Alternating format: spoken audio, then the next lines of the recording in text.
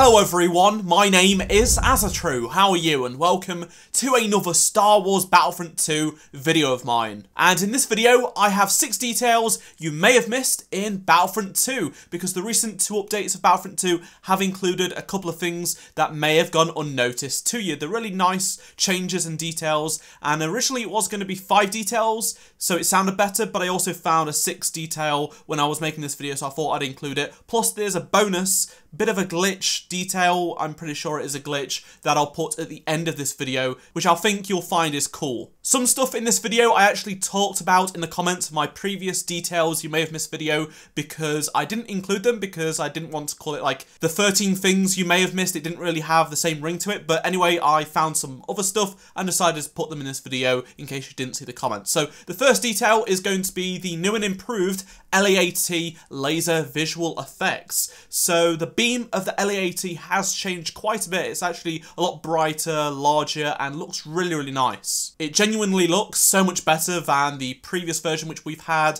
since the game released. The next detail is a colour change to the ARC Trooper's rangefinder ping, which was included in the latest hotfix.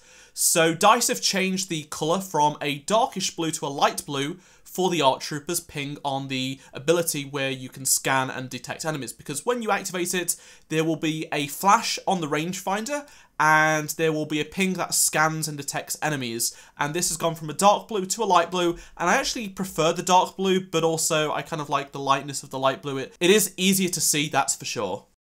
Now let's talk about a brand new blaster model. So the DC-17 is the standard officer pistol, and this is used in the Clone Wars, but when the game released, people noticed that the barrel length of this weapon was significantly shorter than as seen in Revenge of the Sith and the Clone Wars TV show. Despite this, no changes were made until the ARC Troopers were introduced and the ARC Troopers dual-wield 2 DC-17s. As you can see, they've increased the barrel across the board, so not just the ARC Trooper gets this upgrade, but also the standard officer, the longer barrel model, which is more accurate to the Clone Wars TV show and Revenge of the Sith. The next detail is specific to Capital Supremacy. So if you make your way onto, say for example, the Dreadnought as the clones, but you lose that round, so you deboard and you have to fight back and go back up to the Dreadnought, and you go up there for a second time, but you actually previously broke the locks to getting to the second stage of the Dreadnought but didn't quite succeed,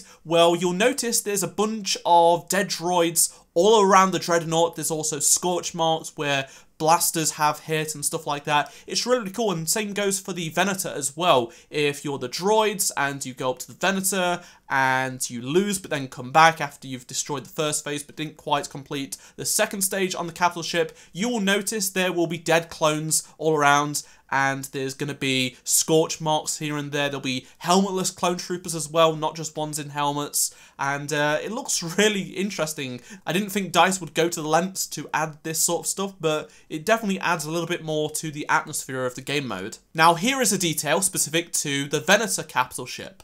So some of the control panels within the Venator actually has a schematic on for the Twilight. This is Anakin Skywalker's personal ship during the first few seasons of Star Wars The Clone Wars. I thought this was a really nice detail and Easter egg to put in there. The fact we do have the Twilight in the game in some way is pretty cool, and it's a nice reference back to the Clone Wars TV show. Another detail with damage to the capital ships in Capital Supremacy is the damage to the rear end of each of the capital ships. So if you destroy one of the last targets in one ship, but you deboard, if you head back and look up, you will see that ship has received damage at the back of the ship, which is pretty cool. It's nice that, again, they've added damage and just adds a little bit more to the atmosphere, because you know that ship has sustained damage inside, and you can see it from the outside when you're on the ground. I really like this little touch here and there.